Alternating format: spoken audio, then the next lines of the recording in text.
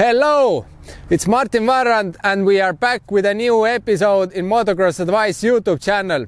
Today we have Husqvarna 250 FA, which is enduro bike, road legal, and we are putting this on a dirt bike track.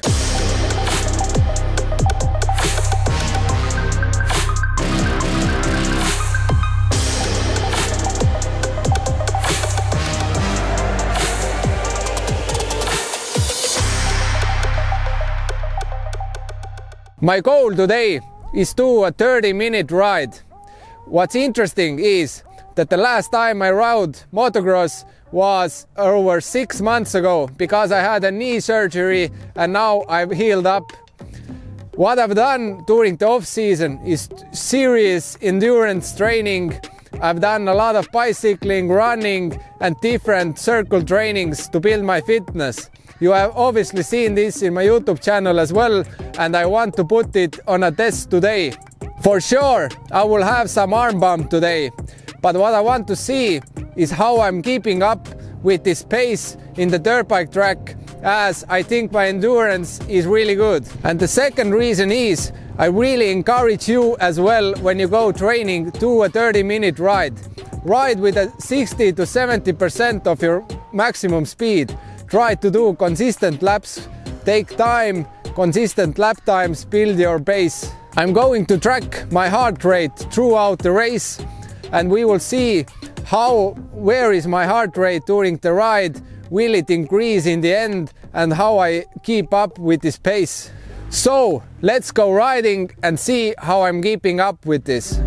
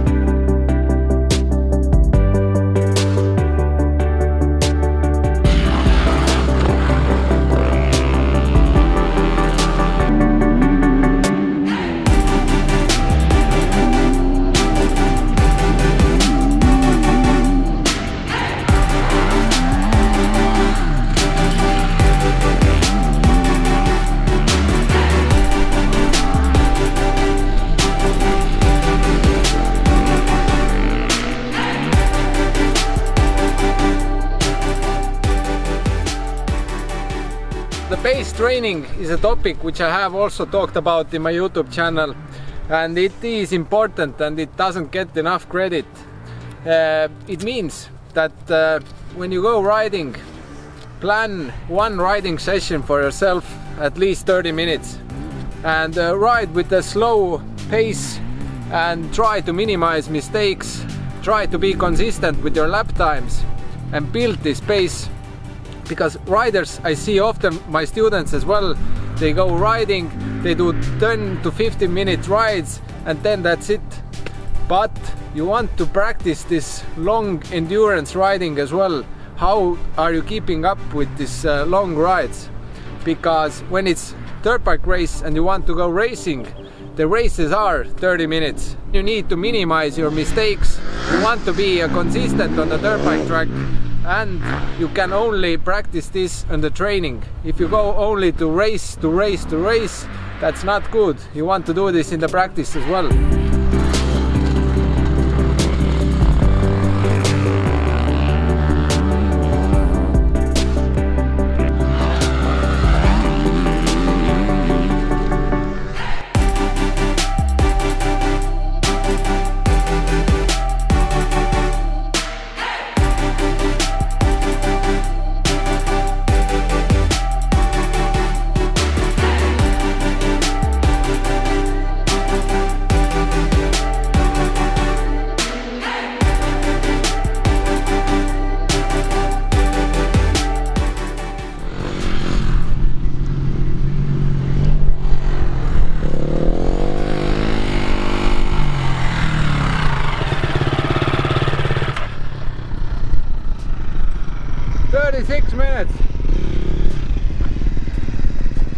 it came. 30 minutes plus 2 laps. First thing I want to say is I'm not feeling that tired. So it just proves my point how important it is endurance in motocross pre-season workouts, because the endurance matters. Of course my hands are really tired right now, but in general I feel great.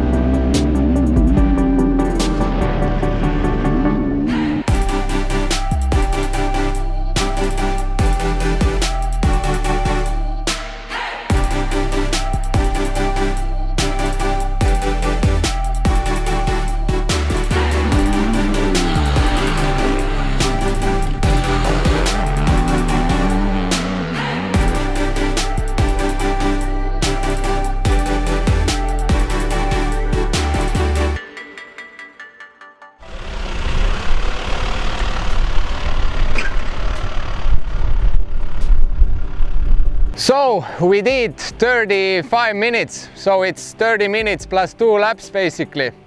And what I learned from this is that I'm a big advocate of doing off-season training, building your physiques, building your endurance, running, etc., doing circle trainings. And as I'm currently preparing for Ironman triathlon, I have to say that endurance, it is super important thing in motocross. If you have endurance, you can actually keep up with these long distance ridings. And of course, my hands, I got the arm bump, my fingers started to hurt, and it was more and more difficult to grab on the from the handlebars. But I managed to do the consistent laps.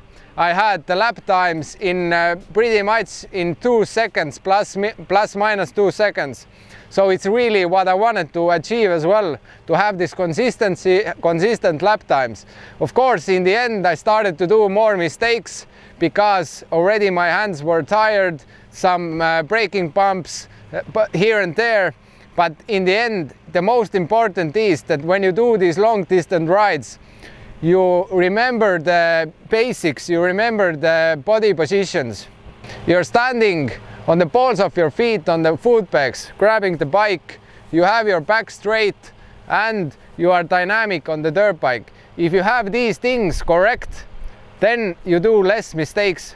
And if you think about these during the ride, and you don't ride to your maximum speed, you ride 60–70% of your maximum speed, you control your technique, and you try to be consistent, minimize the mistakes. That's what it's all about. That's what pace training is all about.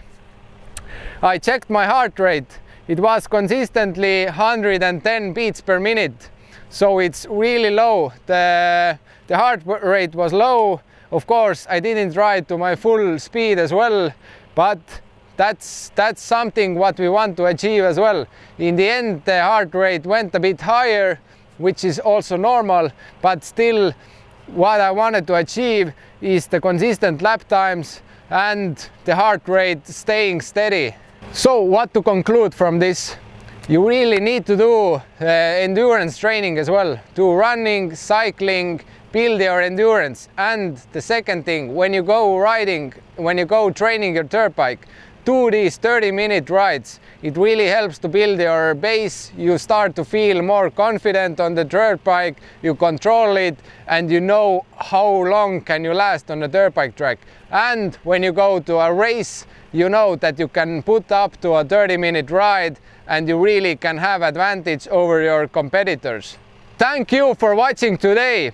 If you like this video, hit the subscribe button, hit the like button. I really appreciate it a lot.